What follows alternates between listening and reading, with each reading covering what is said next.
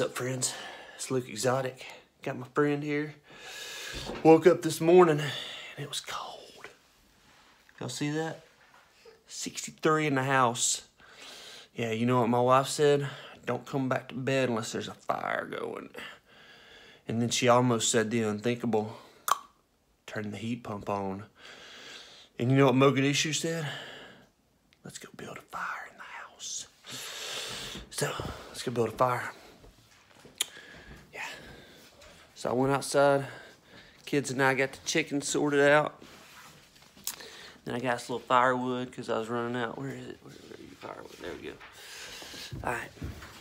So I'm going to give y'all some lessons building a fire. It's not as easy as it looks. Let's see here. First, you need some wood. The wood's a little too big. Hold on right there. Hey, Sipsy. And so the first thing I do, get your little newspaper and you candle roll it, and then you tighten a little knot. Yeah, works pretty well. And then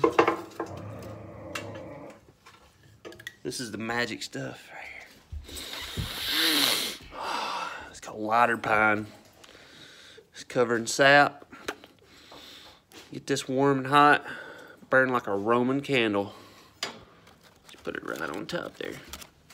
Nestle it on there like a mother hen on top of some eggs. Yeah. Mogadishu, he's from Siberia, but he's getting used to this Alabama weather, so he's still cold. And then I like to take, let's see here.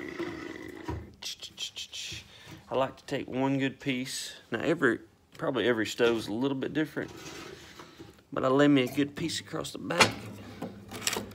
I put my newspaper in here, my lighter pine on top, and then I take me a couple little flat pieces. Oh, that one's got some tarp on it right there somehow. Huh? Don't burn plastic. Mess your life up. All right. Take a couple of flat pieces, lay over top the lighter pine. Lighter, not like it's light, it doesn't weigh much, like it burns like a champ. Take it, lay it over that, maybe one more here. And then for the special sauce, Sheila. Mogadishu almost got eaten. All right, we need a match. Now, if you don't have a match, can I light it? You can yeah, you can light it.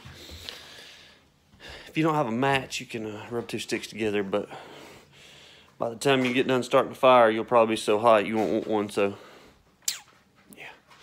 Look, a Hobba Bear here, he's gonna light the fire for us.